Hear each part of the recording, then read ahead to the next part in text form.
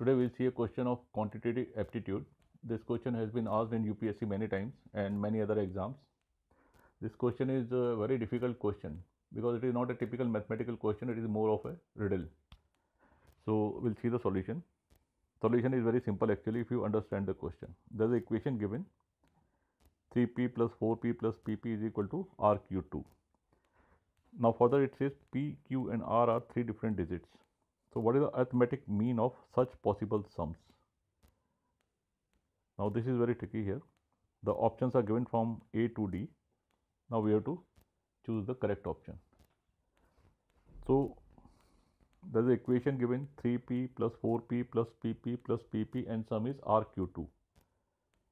So that means the value of p should be such that unit digit or n digit is 2. Say 102, 202, but n digit has to be 2. So this is one requirement. And then the second requirement is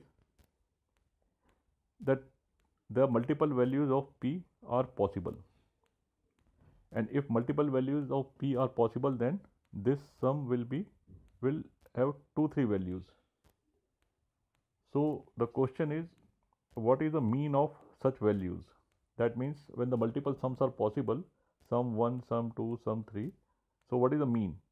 That is the answer actually. That is going to be the answer. So now we'll see the solution. Now unfortunately this question has been solved in a very bad manner by many leading coaching classes and agencies. So we'll see the answer. This is the equation given. The sum is RQ2. So how we are going to solve is that we'll put up value of p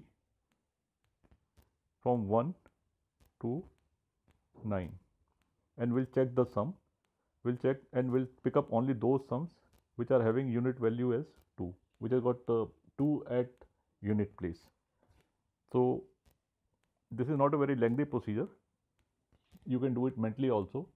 Like when the value of p is 1, so the n digits, all n digits are going to be 1, like 31, 41, 11, 11.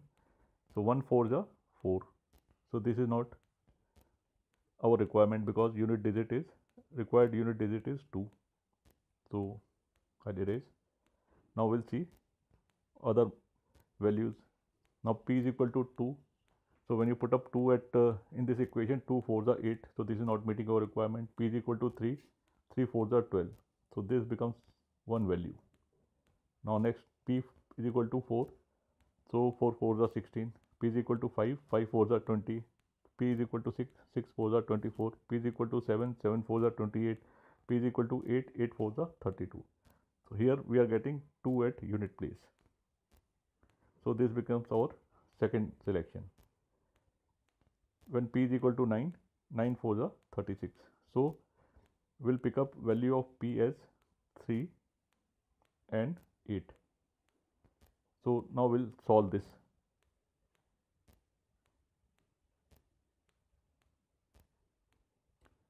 Now when p is equal to 3, so sum is 142. How? 3p becomes 33, 4p becomes 43, pp becomes 33 and pp becomes 33. So when we add up all this, we get 142. When p is equal to 8, so 3p becomes 38, 4p becomes 48, pp becomes 88 and pp becomes 88. And when we add up all this, we are getting second sum 262. So that means we got two sums for two different values of p when the unit value unit digit of the sum is coming as 2. I'll erase. So we got two values of p is equal to 3 and p is equal to 8, which are giving us resultant sum which has got 2 at its unit place. So this is what actually has been asked in the question. Now when we are having two values, so what is the mean of these two values? 142 plus 262 divided by 2 is equal to 202. So this is our answer. So hope it is clear. So option C 2 is the answer.